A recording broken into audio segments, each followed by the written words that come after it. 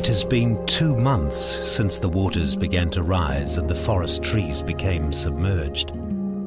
They will remain submerged for months to come. Normally, trees would die after just a few weeks of flooding because their roots cannot receive oxygen. But the roots of these Amazonian trees can survive being submerged for much longer due to a special adaptation. When their roots become waterlogged, a membrane forms on the outside of the root. But inside, there is partial cell death, and that creates air spaces. These spaces act as air holes to transfer oxygen and remove toxins. This strategy allows the trees to succeed in 2 very different worlds. Amazingly, there is greater diversity of trees where the forests are submerged than anywhere else in Amazonia. The coming of the floods and submerging of the forests is the trigger for another important event. It's the time when many fish begin breeding. This discus fish uses its narrow body to penetrate deep within the foliage to lay eggs where enemies won't find them. It constantly watches over the precious brood for 2 days until hatching.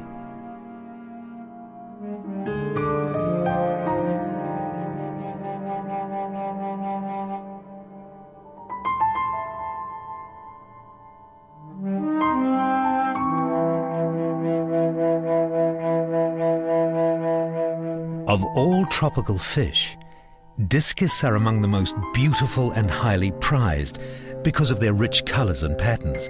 But during spawning, their bodies lose the rich pattern and become darker as they prepare to give their offspring a precious gift. A day after they hatch, the fries start swimming. They keep very close to mother and father, so close, some appear to be mouthing the bodies of their parents.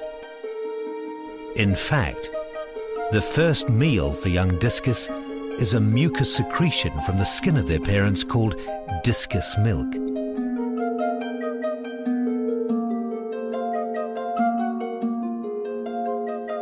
This special meal gives the young a great start in life.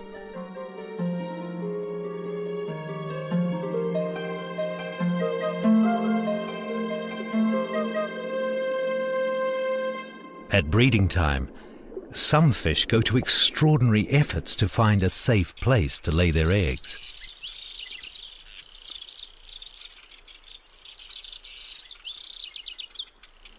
Close by overhanging leaves, pairs of Capella arnoldi gather. These tiny fish have a huge challenge ahead of them. The male has the long tail. The female is ready to spawn, the eggs visible through her skin.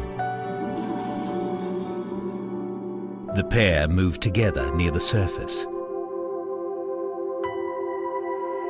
sometimes pausing, sometimes darting back and forth with urgency. What is about to happen is a most remarkable spawning achievement.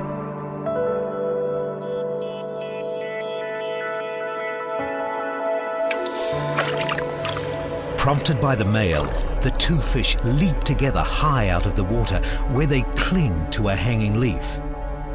They hold on for about 3 seconds before first the female, then the male drop back, leaving behind a small cluster of eggs. They're called jumping characin, and each leap adds more eggs to the cluster.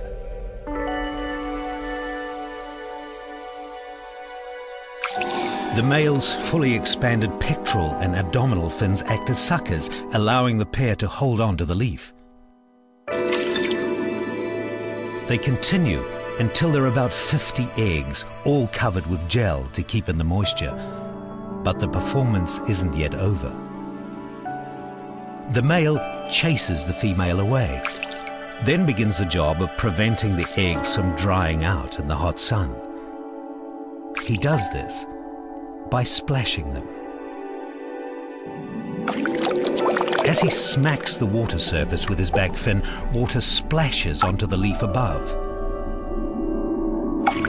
He's amazingly accurate and continues until the eggs hatch.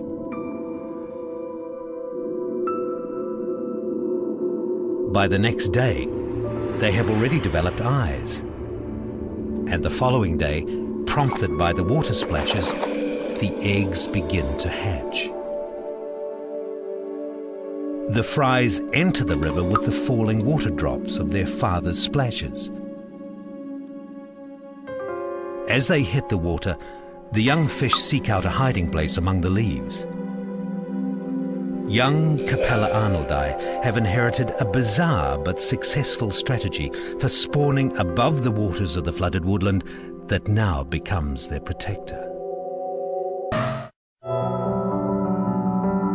Amazonia is not one continuous forest. Close to the rivers, there are broad, grassy plains that are rich in sediment.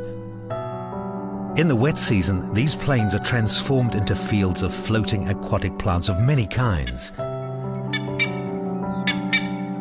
Once the waters have risen, plants grow quickly in the intense heat of the equatorial sun. But without doubt, the most spectacular is the Queen Victoria water lily with leaves of 2 meters or more in diameter. Their leaves expand over the water surface, pushing others aside, as if each mighty leaf is striving to take as much of the sun's energy as possible.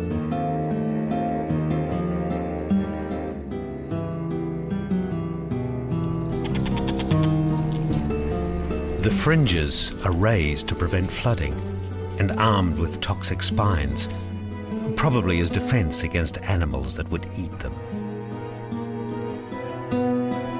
It takes 1 month for plants to grow out of the submerged plain and for new leaves to completely open. As Amazonian floodwaters expand dramatically and spectacularly, so do the leaves of Queen Victoria water lilies, with help from the equatorial sun.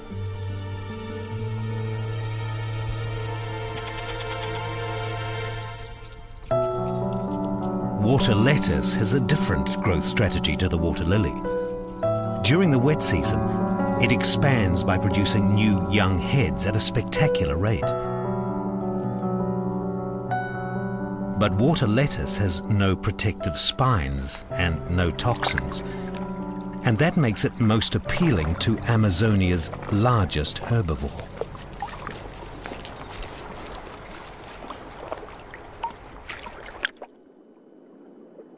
The Amazonian manatee, or fish cow, is related to the elephant.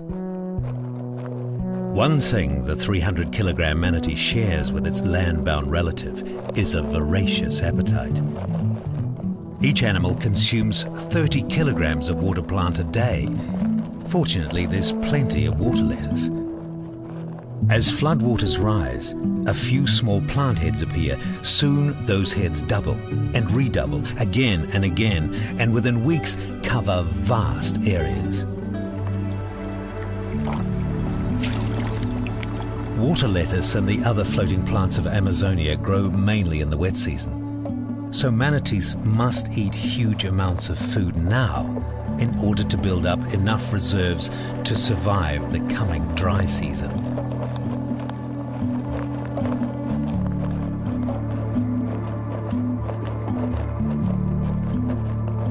Another reason for the manatee's enormous appetite is that the water plants contain so few nutrients that close to half of all they eat remains undigested.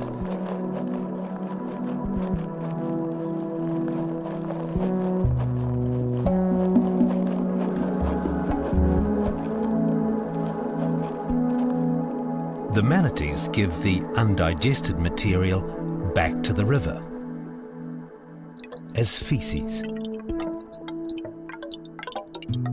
But in Amazonia, manatee waste is not wasted. Far from it. Their feces rain down like riches from above.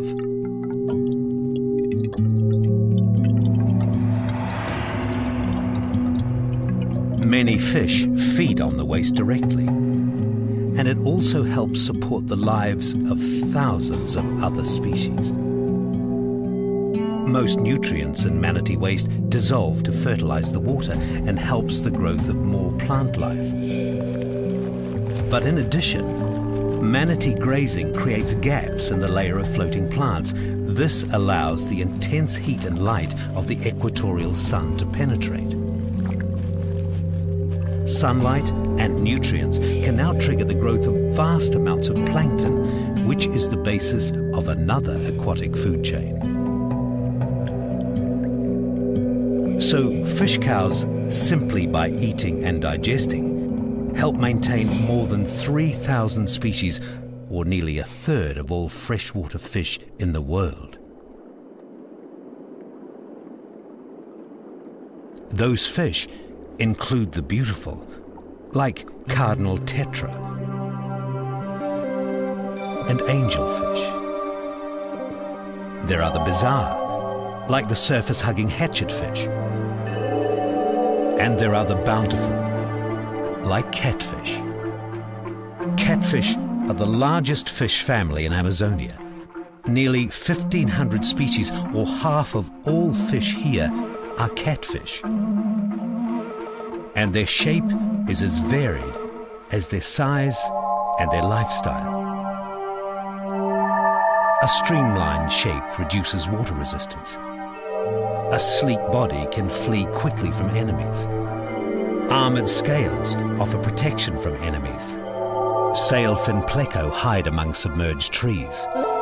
Leaf catfish drift undetected, and imperial zebras feed hidden among rocks. Catfish, more than any other fish, exploit the great variety of environments in Amazonia, which means that catfish, more than any other fish, end up on the menu of the river wolf.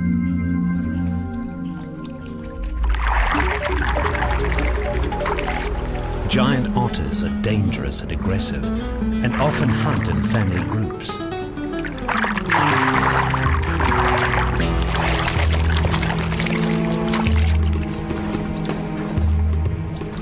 A giant otter brings its catch to a favorite eating place. To fuel its active and energetic lifestyle, an otter eats 10% of its own body weight, or 3 kilograms of fish each day. It eats everything, even crushes bones. But even the otter's powerful jaws can't crush a big catfish's skull. This will feed others.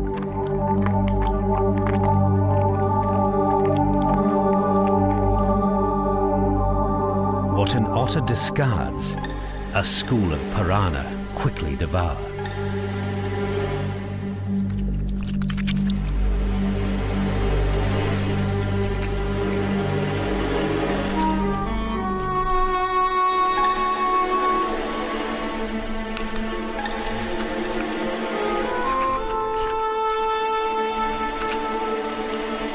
Like catfish, piranha are a large family of fish. There are over 30 species here. The red piranha is the most common and most feared. But even they are on the river wolf's menu.